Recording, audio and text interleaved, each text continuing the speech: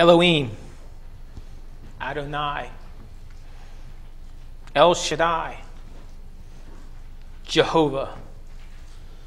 The base names of God that we began to study a few weeks ago is we began to allow God to reintroduce himself to us.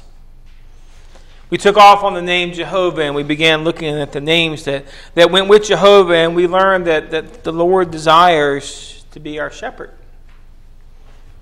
The Lord desires to provide for us. These are the names that he gave himself. And today we're going to look at a third name that plays off of the name Jehovah, and that is Jehovah Rapha. So your turn. Jehovah Rapha. So what did you just say? The Lord who heals. Oh man. We hear that name, and let's be quite honest, the Lord who heals, that one excites us.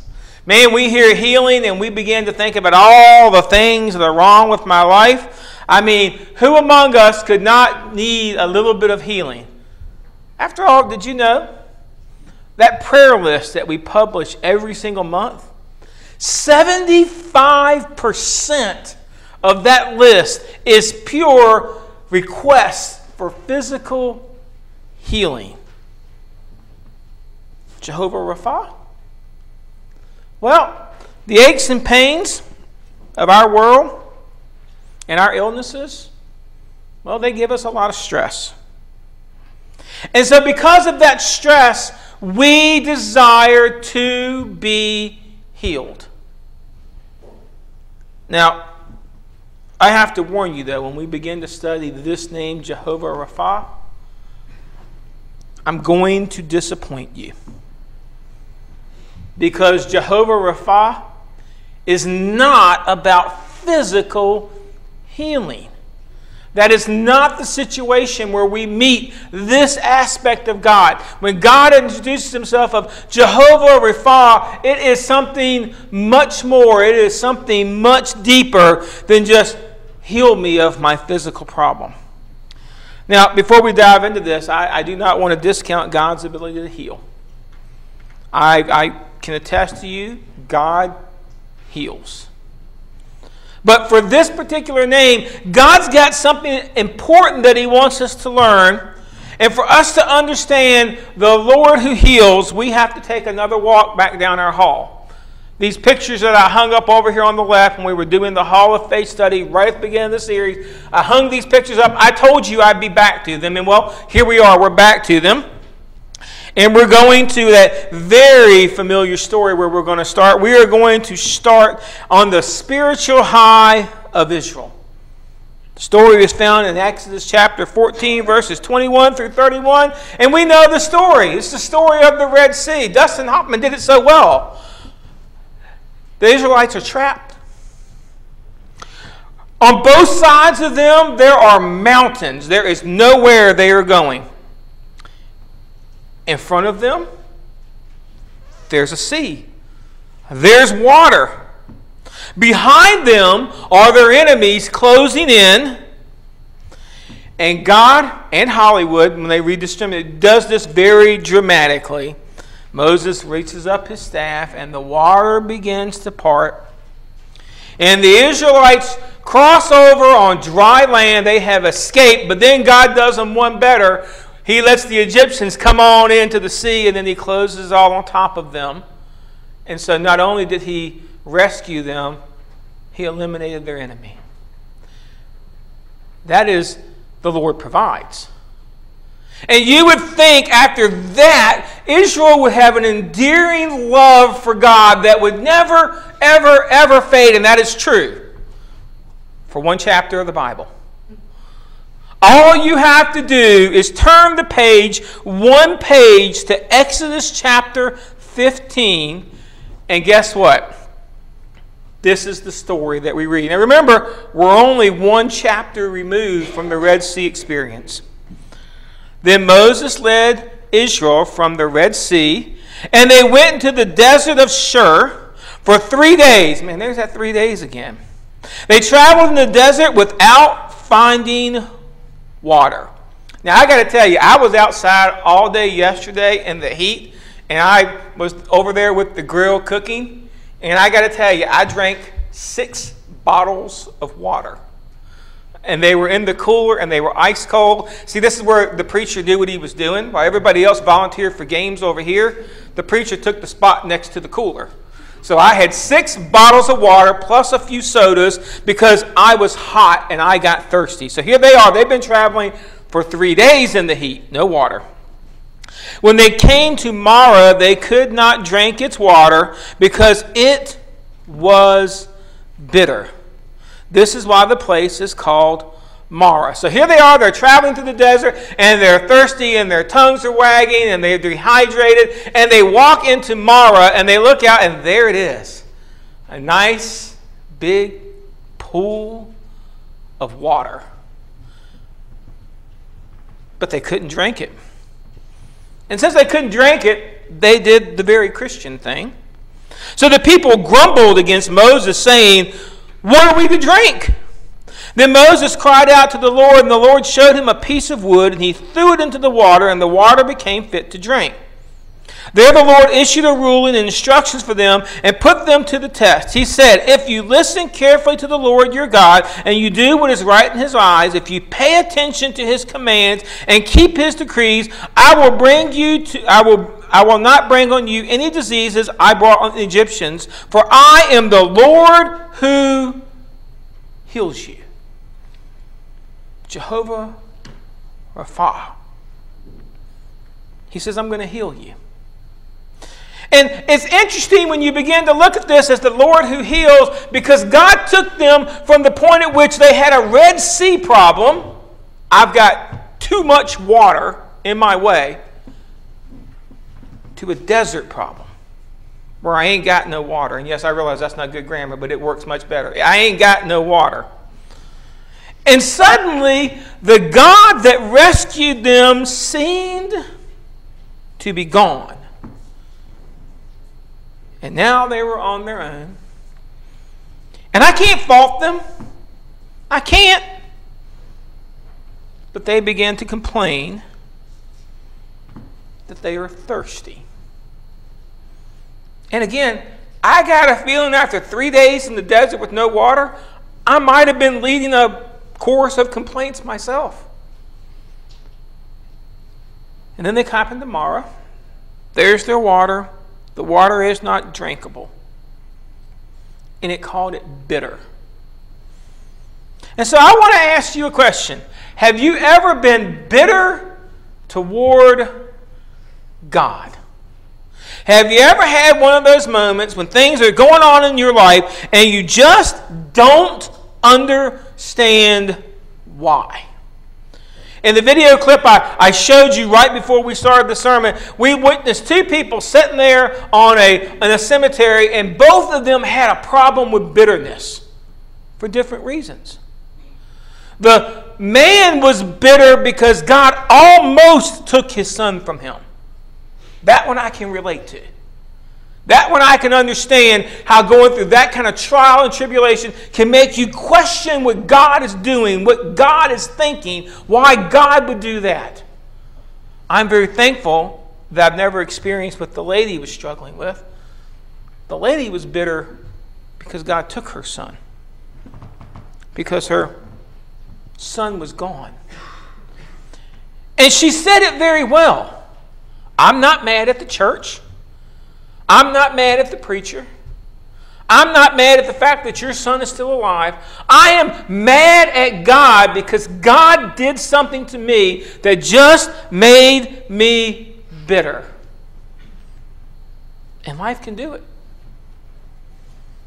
Life can leave you bitter. And you don't have to lose someone to experience it. Life can leave you bitter when your family falls apart. Life can leave you bitter when your money goes away because of the things that happened through the recession. Life can leave you bitter when your plan that you had in place did not work out. Life can leave you bitter. We get angry and we get upset. Oftentimes, I got more questions than I got answers. I just want some understanding, God. Why are you doing this? Why are you walking me through the desert with no water when you said just a few chapters before, I am Jehovah Jireh, I am the Lord who provides, and now there is nothing for me? And so we take the common approach to the difficulties and the stressful way of our lives, the same way the Israelites did to their stress. We simply complain about it. So the people grumbled against Moses. Now, it's kind of interesting. Whenever you got a complaint, none of us usually are big enough to start off grumbling to God. Most of us don't usually start out with making God the target because God is God and I'm not, and so I'm not allowed to do that. And the Israelites followed the same pattern. Who'd they pick? The leader. The guy that had come over there and just freed them from slavery. The guy that showed them God's power by the plagues that were put on Egypt. The guy that they had just watched stand on the rock with his staff and do this and watch. That guy, they said, this is your fault. It's your fault that I'm thirsty. It's your fault that I've got these problems. I am going to go after the leader. And that's normal. I understand that. And they've asked a very valid question. What are we to drink? Hey, Moses, when you were packing up the camels, did you happen to remember the bottles of water? Hey, Moses, did you have a plan? Didn't you get a map that said where the water... What are you doing, Moses? Are you really fit to lead us if you can't even solve the little bitty problem of water? Something that every single person has to have? But you know what happens? As we continue to complain about the leaders and the problem doesn't go away and God continues to bring the stress up, eventually we take the approach of Job's wife in Job chapter 2, verse 9. This is what the wonderful advice that she gave to Job. His wife said to him, are you still maintaining your integrity? Curse God and die. Don't we get to that point? If God doesn't eventually bring us some relief to our stress, if God doesn't eventually do something for our life, if God doesn't come in and fix my problem, eventually I turn on God. Now again, I told you, I've been to this point. I have been to the bitter waters of Marah to where the point that I am questioning, not that God exists, I am questioning, God, do you really love me? God, if you really cared anything about me, this would not be happening in my life. God, it's your fault because you promised. And don't tell me everybody doesn't get there at some point. Everybody has these moments when we want to just have this anger toward God. And here's the good news. God's a really big God. And while He does not want us to be irreverent, I have kids. Just so you know, if you didn't know that already, I have 2 of them. And my kids don't always understand why I do what I do. And when I do what I do, sometimes, believe it or not, I know you find this hard to believe, they get angry with me. And they get upset at me. And believe it or not, this is going to be a surprise. Sometimes we argue. It happens in our house. And it's not that there's anything wrong with it. They are questioning things and they want to know why. And sometimes my best answer is this, because I said so. That's my answer to them, because I said so. That's why we're doing it. I'm not going to explain it to you right now. Well, God's kind of the same way. He's not going to explain everything to you. But here's what I want you to know. When the time is right, when God is ready, God can heal a bitter heart. This is what verse 25 says. Then Moses cried out to the Lord, and the Lord showed him a piece of wood. He threw it into the water, and the water became fit to drink. Interesting enough, when God's going to heal this bitter heart, it begins with us crying out for help. That's where Moses had to go. Moses had to go from the point of the people are coming here and complaining to God, And Moses' relationship was strong enough with God that God took the problem straight. Moses took the problem straight to God. He said, God, you're the one that sent me to Egypt. Remember, I was very happy out in the wilderness with my sheep. All was good. I had my family. And you're the one that lit the bush on fire. You're the one that told me to go to Egypt. You're the one that said to tell these people I am that I am. You're the one that said bring these plagues down. God, you led me out here. So God, fix the problem, Lord. Sometimes you have to get to that point when you're willing to face God mano a mano, one-on-one, and cry out for his help. But here's what you need to know. The solution to the problem of bitter water was not from the mind of man. It was rather from the Lord himself. God did not send the magic pool cleaner to fix the water. God did not give Moses a plan that really, honestly, made any sense at all. I mean, you think about what Moses is doing. Israel's about probably a tribe of about 1 million people. I don't think I'd ever want to be the leader of 1 million people. But 1 million people are upset at you all at the same time. And you go to God, and God says, you see that tree? Moses is like, yeah, I see that tree. I'd like you to put it in the water. And I'm sure Moses is looking at God and saying, God, I got a big problem and you want to make a boat. I don't need a boat. We need the boat at the Red Sea. I need something different. But you have to realize for this plan to work, for God to heal your bitter heart, Moses had to actually put the tree into practice. Moses actually had to pick up what God had said do and throw it into the water, trusting that whatever God had in plan for it, that was going to fix the problem. Now, I want you to wrap your brain around this for a second. When you think of the many bitter situations and experiences of life, what tree makes a difference? The cross of Christ. You see, once again, God is showing an object lesson here that Moses was required to pick up this piece of wood, this trunk of a tree, and throw it into the pool. And you realize that is what God asks us to do a lot of times. Take the cross. And when I look at the cross, I don't think of problems being fixed. If you study history, the cross was a torture device. And God says, I want you to take that and throw it in your life. And guess what? The problems of life can become sweet. Those struggles that you're dealing with, they can be sweet. It's like that Mary Poppins song, "A spoonful of sugar makes the medicine go down." Wasn't even tempted to play a Mary Poppins song to start a sermon, just so you know that. Reached my limit with Lucy. I don't think I can do Mary Poppins. But this is what God said in Exodus chapter 15, verse 26. He said, if you listen carefully to the Lord your God, and you do what is right in his eyes, if you pay attention to his commands and keep his decrees, I will not bring on you any diseases I brought on the Egyptians, for I am the Lord who heals you. Now, before we go through this verse, I want to make sure when he says I'm not going to bring any diseases, he's not telling Israel you'll never get sick. He's saying I'm never going to rain down plagues on you like I had to do with Egypt to get them to pay attention to me. So he's not promising health there. He's promising a lack of judgment. But I want to walk through this verse 25 because sometimes I don't think we get what God wants out of us if we want the bitterness to leave from our life. See, if you want that bitter to become sweet, the first thing you have to do is listen.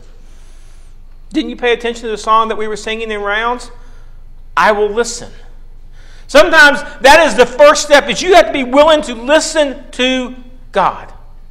And then after you listen, you have to be willing to follow. God may give you some specific things that he asks you to do. He may give you some instructions from his word. He may send somebody in his life with some guidance for your life. And God says, I want you to listen to them. And then what they say do, that's what I want you to do. Because what I really want you to do, no, I didn't. There you go. I want you to pay attention. I used to have this really cool shirt when I was a a younger kid, and well, I wasn't a kid, I was an adult, and I used to wear it to work every now and then. It says, I'm so broke, I can only pay attention. Well, sometimes that's what God wants us to be.